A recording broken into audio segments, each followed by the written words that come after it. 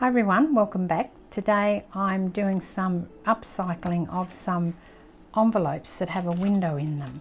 So these are C6 envelopes, which means that they're just little. They're about 6.5 by 4.5 roughly. And I've got a whole bunch of them and they're kind of like lost all their tack and everything. And I really don't use them anymore. So I thought that I would just make something with them. And the first step is to open them up. So I've opened it up just by using my score tool, just running it down. I find that that's just as easy if you ease it with the scoring tool or something that you can ease it down with rather than just pulling it off. And then the next step would be to cut this piece of cellophane out of the centre. I don't want this in here. You know, you'll see why later. I'll just pull all that out. Doesn't matter if you rip a bit of the paper off as well, because we're going to be covering all that anyway.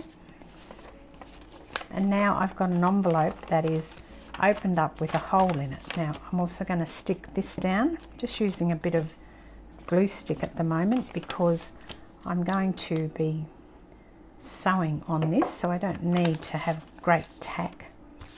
So that is the base for the envelope. And then the next thing is to take a piece of paper. Now I've cut this cardstock so that it's the right size, and this is one that I was doing before, and I'm positioning that over the top of where it needs to go.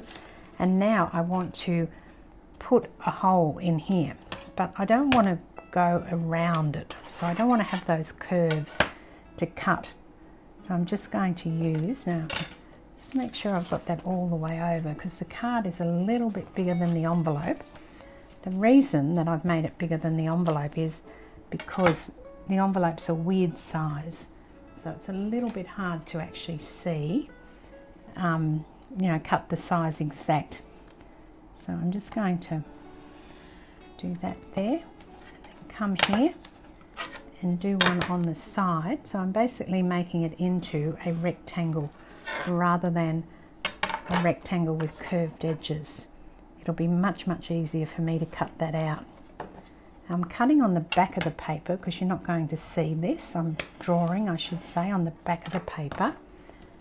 I just want to make sure I've got that in there. So I've made the hole smaller than the actual size that's here, and that's okay. And now I'm going to cut this out. Now to cut this out, make sure I've got that up the right way, and I do. I'm going to cut through here. I find it easier than trying to cut into there without cutting an entry point, if you like. Now the reason is because it makes it easy to cut out, and you're not going to see that. Once I glue all this down and sew over the top of it, you're really not going to see that at all. And this is a bit of a prototype because I've got a whole heap of these envelopes and I want to make something with them. So I thought I could do like another of my bulk runs. I know last time I only did 6 when I did this, but maybe I'll get a bit more done today. And this piece now with the opening there sits over the top of here on the front. So you can see that that works really well. So I'll tack it down again just to hold it until I go to the sewing machine.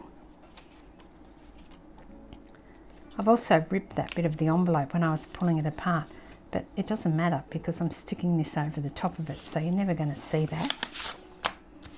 Stick that down, temporary, and you can see here that this is hard to even pick up, that I've actually got a gap there. See? You can hardly pick that up at all. Now the other piece I'm going to do before I go to the machine, I want to put this piece here on. So I've cut some other pieces in the correct size. Now there's one on the front and one on the back, and the inside one here is actually not as long because when the envelope turns you don't want that to get in the way. So I want to make sure once again that I've got it up the right way. So that will sit like that. So no, it's upside down.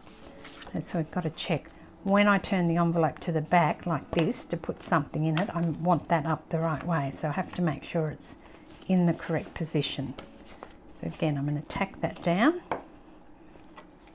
I find that that's enough when I take it to the machine. It's enough to actually get it sewn. And this one goes on the inside. So again, I'm looking at, it doesn't really matter with this one because it's kind of all over the shop anyway. This is, you're not going to see that much of that. Once that goes in there, let's line them up. Once that goes in there like that, when you're looking in the envelope, you're not going to see that's just a slightly bit shorter. I could have made it the same size though, it probably would have been fine. With this piece for the bottom flap, you need to make sure you leave the tiniest little bit, like maybe a millimetre, less than a millimetre, you can see there, so that you can fold that up and you don't get it catching when you fold it up. And to help that, I'm going to put down some washi tape.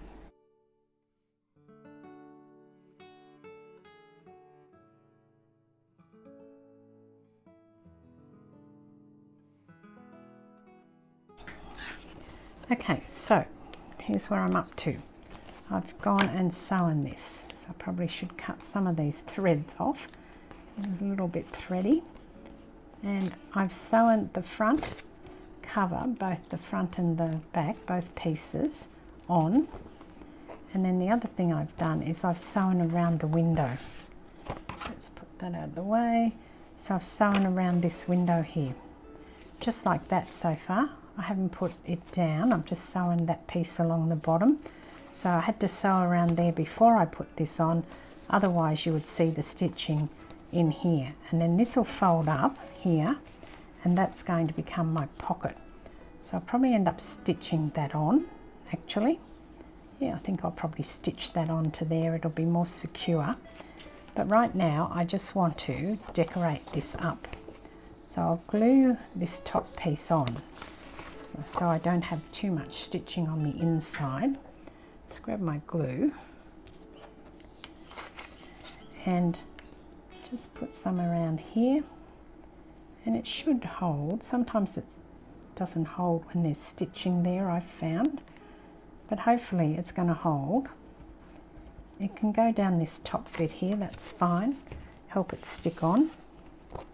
Now it's sticking out tiny little bit, but I can trim that off later, and you can see my stitching's lovely and straight.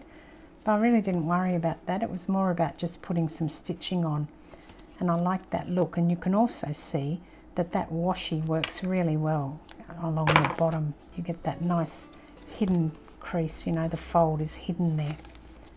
And then when I sew that on later, I'll just sew down the sides there before I finish it up. Right now I want to decorate this little window pocket and the rest of the envelope. I've pulled out some paper dolls to put in here. So I've got 5, 1, 2, 3, 4, 5, yes, these are a set. I'm just going to put them in now and make sure their legs are down. Now their legs will be tucked inside in most cases. The little girl sitting on the edge won't be, I'll leave her out. Most of their legs will be tucked in here, and it's just a matter of working out what looks nice where. I mean, just work out the composition.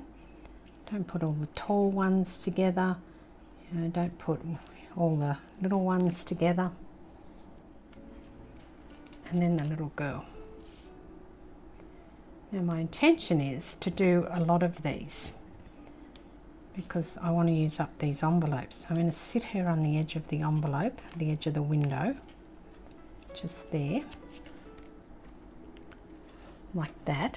I need to glue her feet down a little bit better than I did.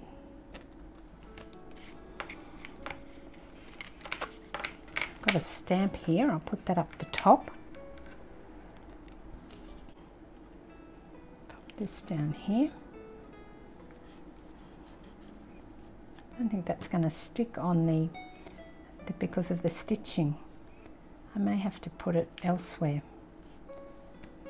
Maybe I'll put it up this way. Doesn't really look any good like that, does it? I'm going to put some glue on it. And then this is going to to be sewn down, which I think I can do that now. And when you look in there, you're not going to see that I've shortened that a little bit.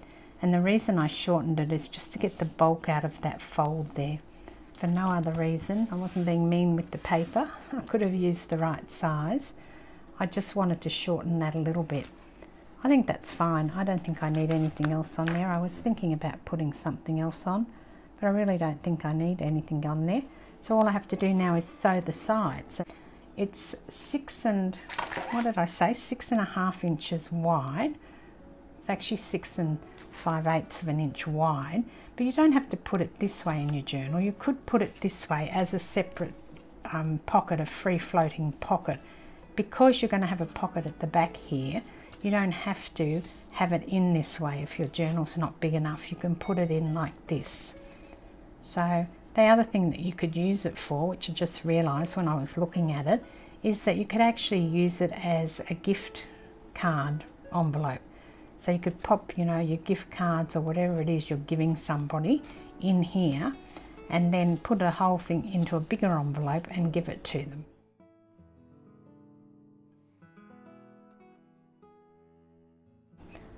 So thanks for joining me. This is Deborah. Cheers.